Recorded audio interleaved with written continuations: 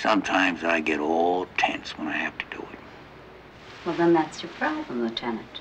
You have to do something to relieve some of that tension. Oh, be careful, man. I won't touch your neck. Just relax. Oh. Well, that's a real relief. What I wanted to ask you, ma'am, would you have gotten this new job in charge of West Coast production if Mr. McAndrews hadn't been murdered? Go on, ma'am. You're not hurting me.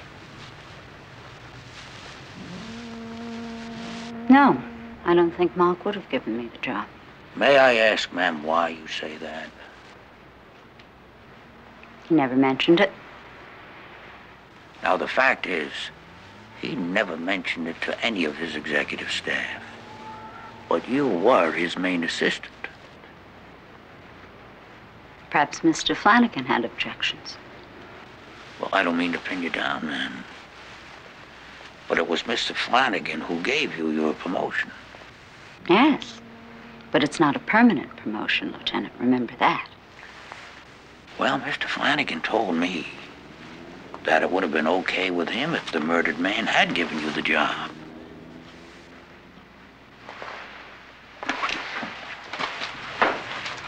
Then it was Mark's decision.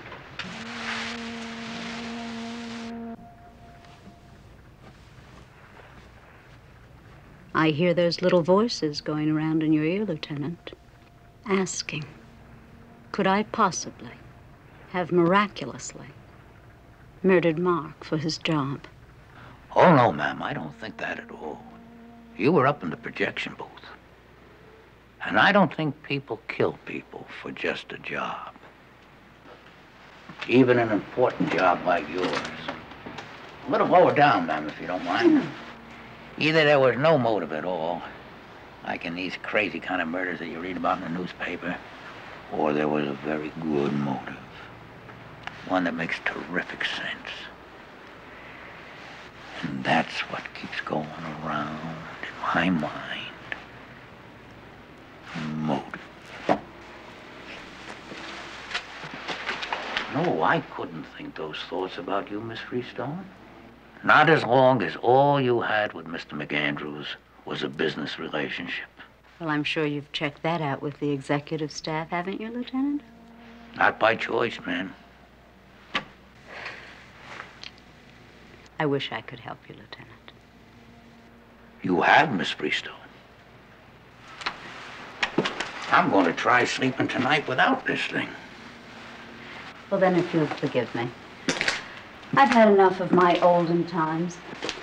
Yes, ma'am.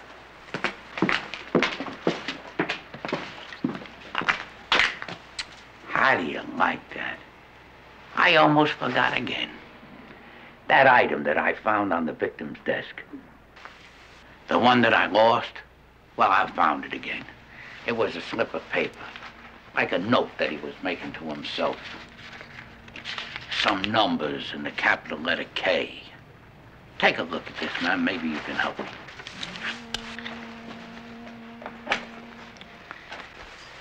You see the capital letter K and the numbers 280, 450 with a circle around it, 240 and 230.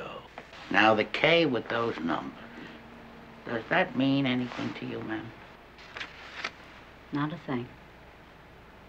No. You see, the numbers part, I think that they form some kind of a pattern. I think they got something in common, and it's right on the tip of my tongue, but I can't put my finger on it. You can't help me. Sorry.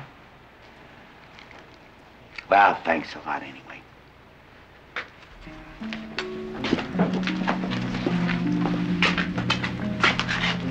What's your first name, ma'am? Catherine. But they call you Kay. Yes. And there's this capital letter K on the note. Yes. Does that ring a bell, ma'am? No. Nothing at all. No. No help at all. In this case, the K must simply be a K. Just one more thing.